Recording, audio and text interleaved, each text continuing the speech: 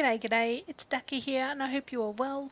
Today I'll be showing you another camp build. Before I jump right in though, if you are new here, please show me some love by clicking the subscribe button and the bell notification so you can be kept up to date with future camp builds. And also follow me on all my socials, which are all linked in the description box down below. Now let's get into today's tour.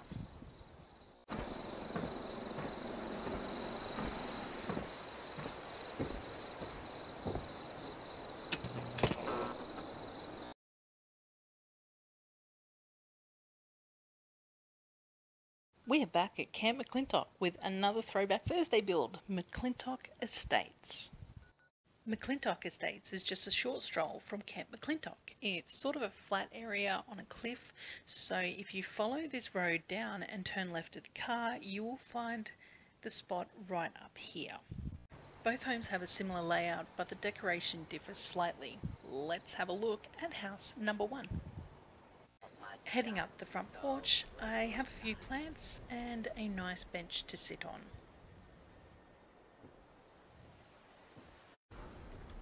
Moving on inside, we have the cozy kitchen and a small dining room.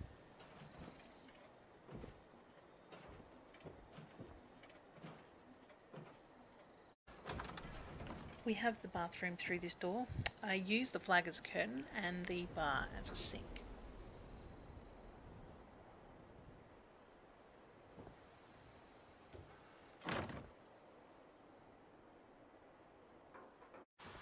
The screen door leads to a small, lightly decorated balcony with a beautiful view of New River Gorge Bridge.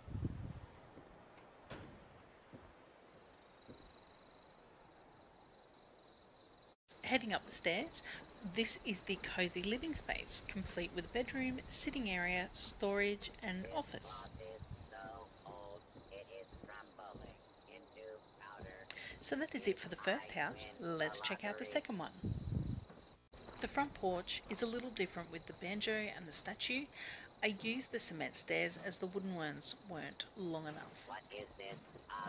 The kitchen and dining is set up differently, and I've also added a small lounge room.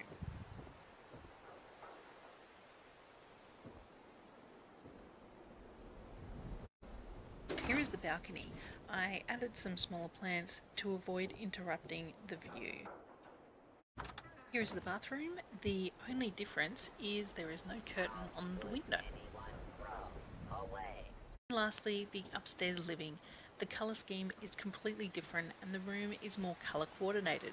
Plus, I am a very big fan of blue.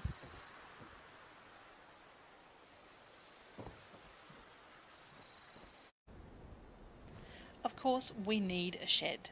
In the original build, I had the workshop against the cliff face behind me, which is where the water purifiers are now, and this used to be a small farm. All the workbenches are here with the tinker's bench tucked in with the fusion generator. Oh, and the collectron. I know I said previously I wouldn't be using it, but the wasteland does get lonely sometimes, and it's good for the company.